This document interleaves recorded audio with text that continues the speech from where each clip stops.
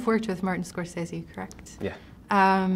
Was there anything that you learned from him that significantly impacted your career?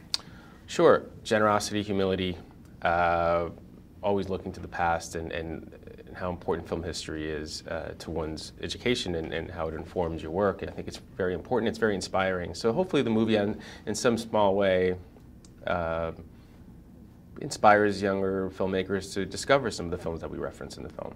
Right. There's lots of, it's very Criterion-centric. Yeah. I know that he's a big fan of them, and I assume that you are too. Oh, God, yeah. I used to babysit for producers for Criterion and get paid with DVDs, yeah. That's kind of amazing. Yeah. You guys make all these like sweeted versions, basically, of the Criterion films, and I heard that you made some actual full-length ones?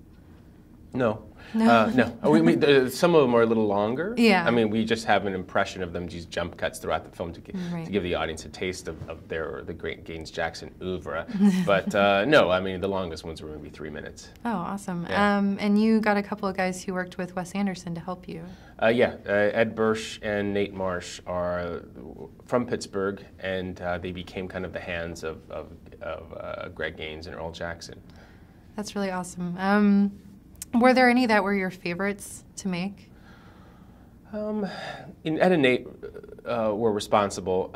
It was a beautiful process how we all worked together, but the actual shooting of them, I was there for a few of them in pre-production, and certainly Don't Look Now is one of my favorite films to spoof because the ending is so specific, and I remember it was so haunting when I saw it, and the fact that it's Thomas Mann as Donald Sutherland with a puppet was really fun, and I think that was one of the most fun.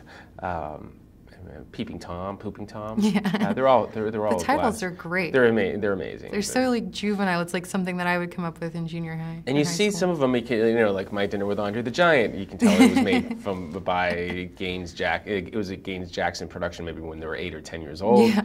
But you see how their style evolves quite a bit.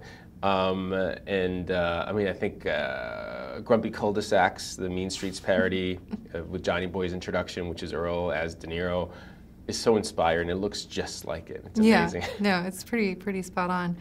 I also say like A Box of Tulips. Wow. Wow, yeah. That's a really inspired title. Oh yeah, that whole sequence was born out of.